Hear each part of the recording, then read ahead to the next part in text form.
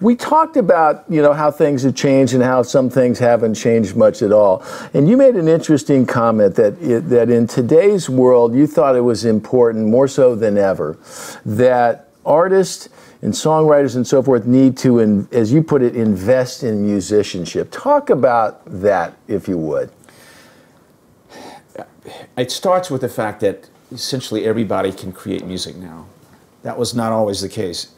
In the digital world, if you have GarageBand, you could essentially make a record that sounds pretty good. You'll be in tune, it'll be perfectly in tune, it'll be perfectly in time. And essentially everyone can do that. So everybody can create something that sounds pretty good. But what's really important, I think right now, is since that everybody can do it, is that the people that really can do it better are probably musicians.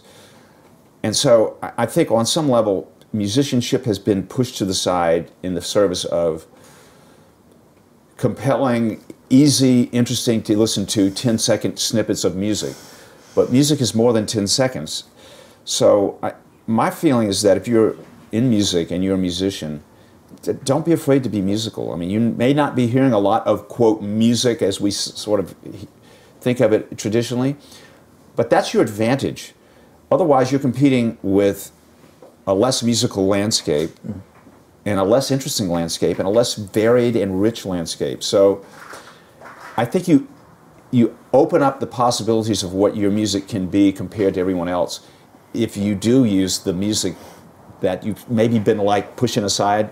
Nobody likes major 7 chords, but maybe you can figure out a way to use a major 7 chord, and it would sound so different because you did that. So I just think that music is always going to win out. And if you're a musician, do the investigation as a musician of like how to be better, be chromatic when you can, use an interesting chord change, don't be afraid to be melodic, and figure out a way to use that vocabulary and still get it over. I mean, this is the great challenge. This is my challenge as a musician. I live with it every day of trying to find a way to convince you that this is the way it should go.